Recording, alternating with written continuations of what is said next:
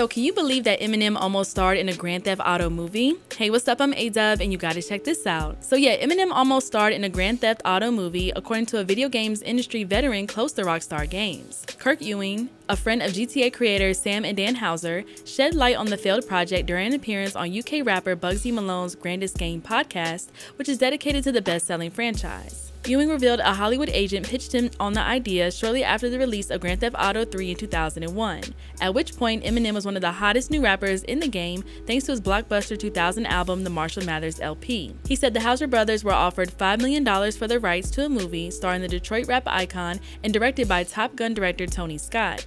While the duo had been toying with the idea of a movie tie-in with the game, Sam Houser turned down the deal. Eminem isn't the only rap star to have been pitched on crossing over into the Grand Theft Auto universe.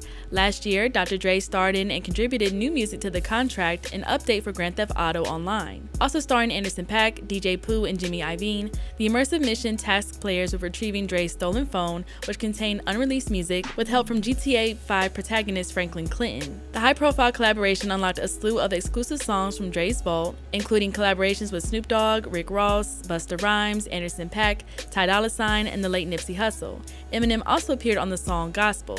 Hip-hop has been a mainstay on Grand Theft Auto airwaves long before Dr. Dre entered the picture, thanks to rap-centric in-game radio stations like Radio Los Santos, GTA San Andreas, The Beat 102.7, GTA 4, and West Coast Classics GTA 5. Tyler Creator, Pusha T, Freddie Gibbs, and others have also contributed original music to GTA 5, while The Game, Ice-T, and Danny Brown are among the famous names who voiced characters in the popular long-running series. Although the Grand Theft Auto movie didn't pan out, Eminem would go on to make his big screen debut in 8 Mile, the semi-biographical battle rap film that arrived in 2002. The Shady Records boss recently celebrated its 20th anniversary by releasing an expanded edition of the accompanying soundtrack on streaming services. But would you have liked to see Eminem in a Grand Theft Auto movie? Let us know your thoughts in the comment section below. Make sure to hit that subscribe button and notification bell to stay up to date on all of our new videos. And as always, make sure to keep it all the way locked to HipHopDX.com.